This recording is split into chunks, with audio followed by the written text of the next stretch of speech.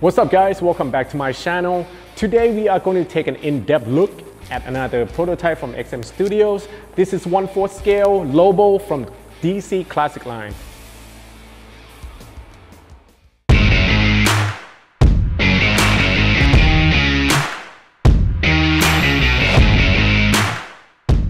Alright, so Lobo is a badass alien bounty hunter, and you can just tell by looking at him.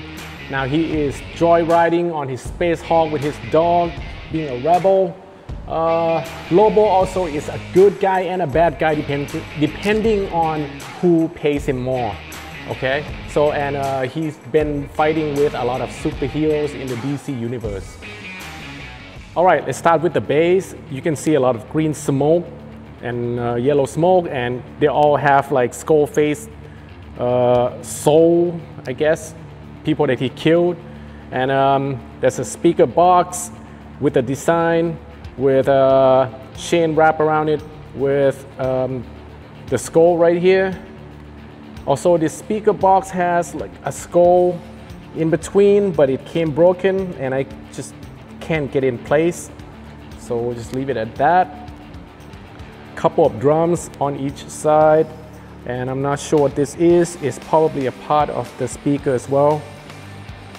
Alright, also in the back of his Space Hawk you see the exhaust with the blue light coming out. This is really well sculpted and yeah, very cool looking, you know, very colorful.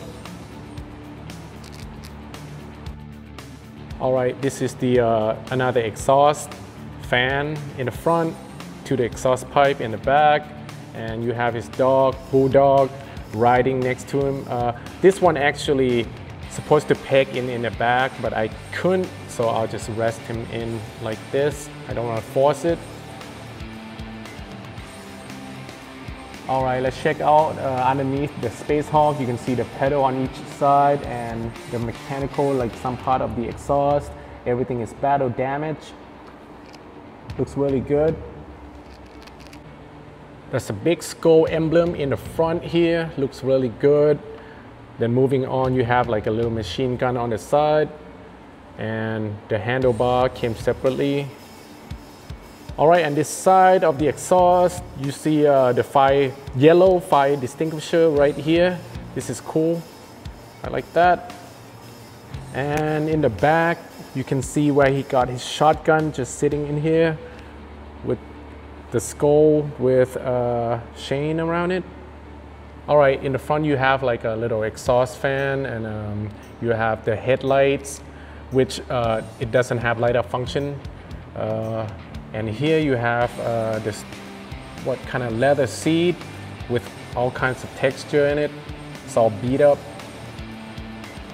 Very cool, and you can see the beat up gauge. Okay, let's check out Lobo himself. So he got like the boots with the armor of the skull here, and he's wearing jeans with a little patch of dolphin, the space dolphin. Okay, his belt buckle, his belt, and he got a red ribbon tied around his leg, and same boot as the other one. You can see the skull zipper, very cool. And this particular one, I have him holding the guitar. You can see a lot of, I don't know, like spine, somebody's spine around it. That's very cool. And look at the front. It's a skull. And you can see a little skull all the way up here as well, where the tuner is. All right, and he got on the biker jacket with a Bite Me Fanboy patch in the back. This reminds me of the Hell's Angel gang. Very cool. You can see his skin tone is kind of grayish with a little bit of light blue inside. Right? And his glove with the spike right here, very nice. And moving on to the portrait, you can see he is having a blast with his tongue out, wearing a red goggle. Very nice. Hair is flowing in the wind. Well, in the space wind. Very cool. Like you can actually see more of the white and blue on the skin tone right here.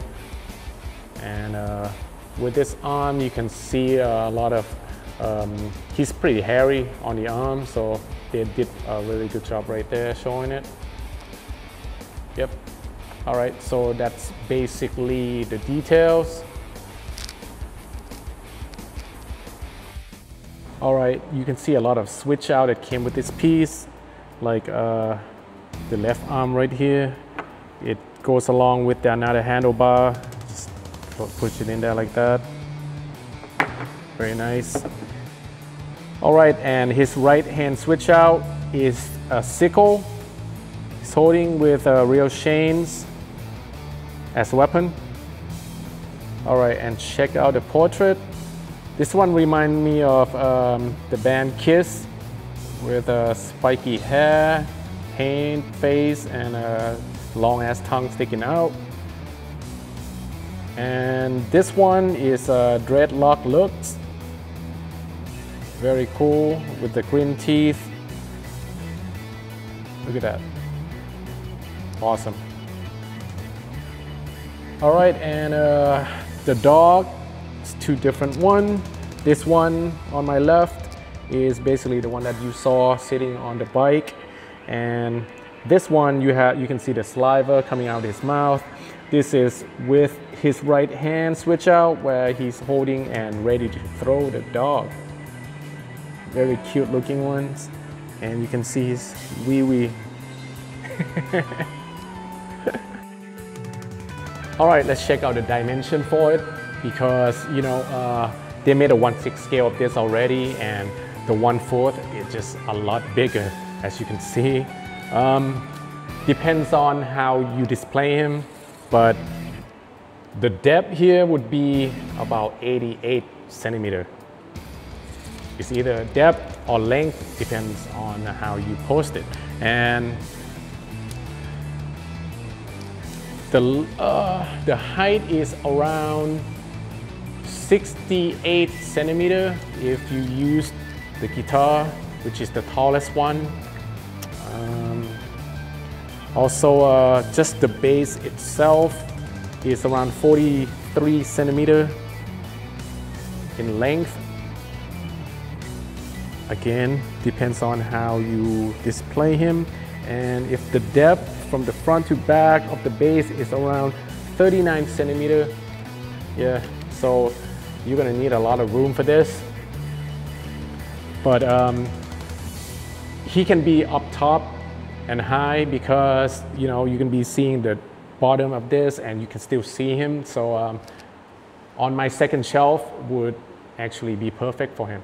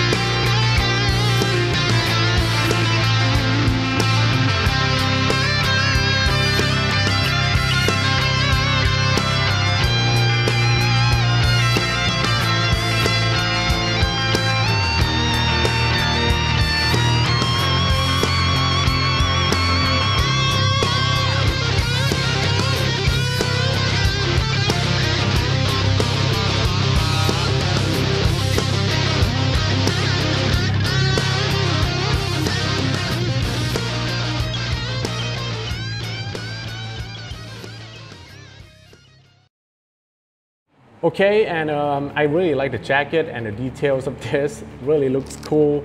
The skin tone, yeah, it's great, I think. I mean, I don't know what to say.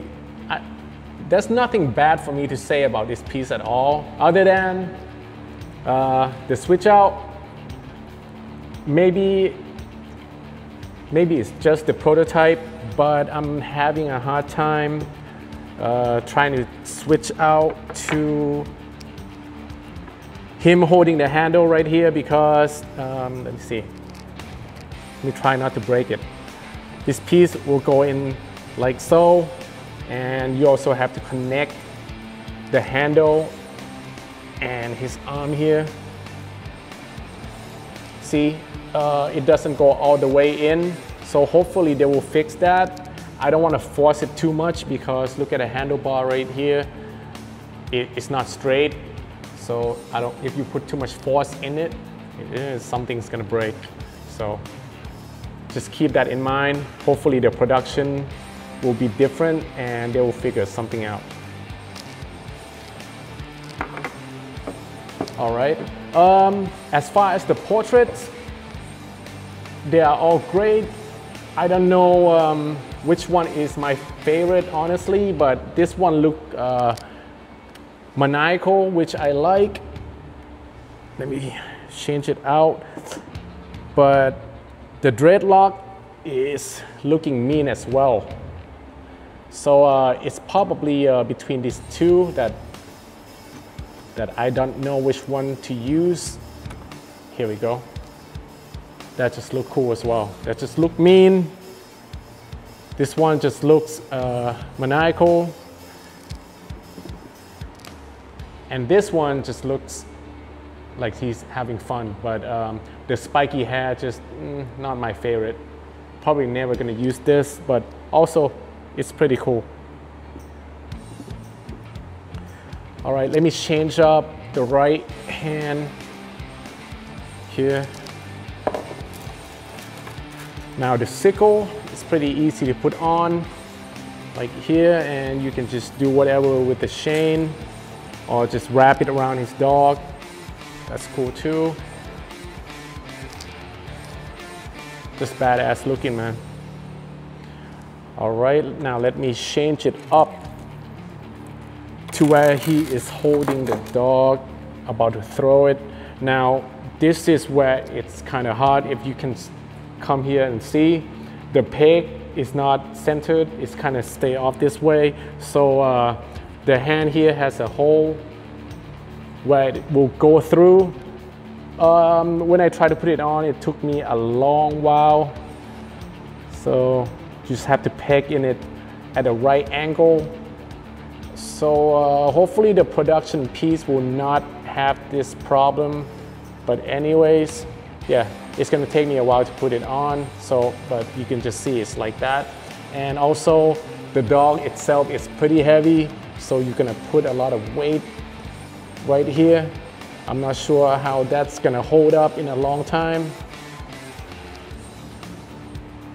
Yeah, that's about the only thing that I can say that they might have to, you know, figure it out for production. But other than that, I think this piece is great. Nothing really bad to say about it, and I am glad because I have pre-ordered this one as well.